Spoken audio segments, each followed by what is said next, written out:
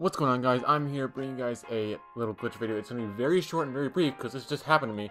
As you can see, I got banned from rank play because this happened to me, and I figured out how to do it. So either whether you're on Xbox or PlayStation, if you're in a lobby or even in the home screen, let's just go to the home screen here.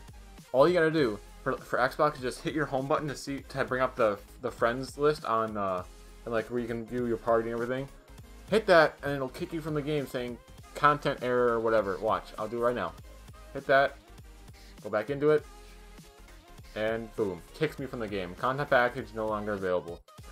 And that works if you're inside of a headquarters lobby. I'll go ahead and show you that right now, of me going inside a headquarters lobby and doing the glitch.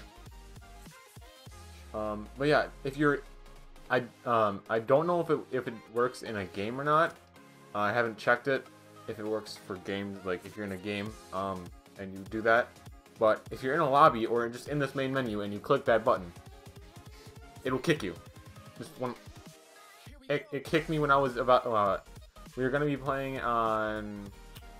It was Saint Marie Dumont Hardpoint in ranked, and it kicked me from the game. When there was like 3 seconds left, because I went to go check my friends to see who else was playing. To see if I wanted to team up with anybody, and it kicked me, and I lost 50 SR or skill rating, and I got suspended. But yeah, if you go here like this, and then go back into it, kicked.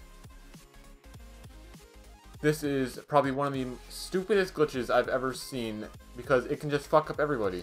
I don't understand it. But yeah, please do not do this. It'll save you ELO. It'll save you your win-loss percentage, KD, whatever. Don't do this. Yeah. Anyway, this is where Rick, and I'm out. Peace.